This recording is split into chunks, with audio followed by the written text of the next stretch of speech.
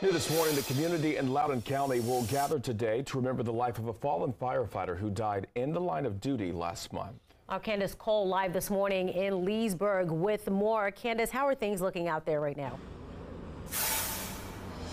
Good morning, guys. Things are going to get underway here in a little over an hour, but let me get out of the way so you can see the traffic cones that VDOT has put out here to direct and divert traffic.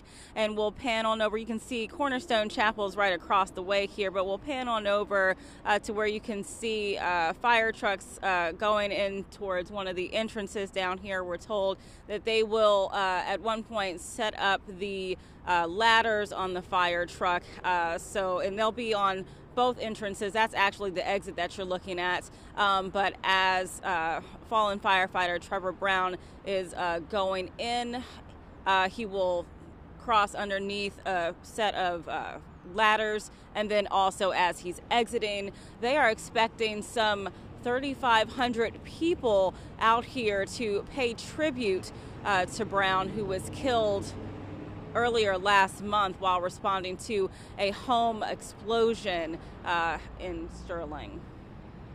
The celebration of life ceremony for 45-year-old Brown will take place at the Cornerstone Chapel in Leesburg, Virginia at 11 o'clock today. Brown, who was a Sterling volunteer firefighter, was killed and 13 others were injured on February 16th when a leak from a 500-gallon underground propane tank caused a house to explode that happened on Silver Ridge Drive in Loudoun County. Now, if you're planning on coming out to pay your respects, you'll want to leave early.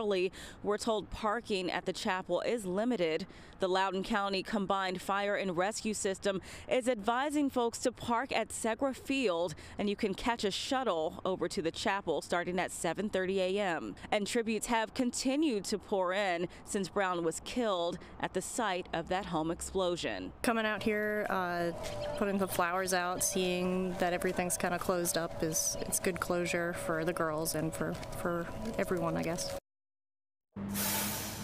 Now, the procession is set to start around 9:30 this morning, and if you are commuting around the area, you can expect significant delays around Battlefield Parkway, Tolbert Lane, and Cy Collin Road. We're expecting those delays until at least 3 o'clock.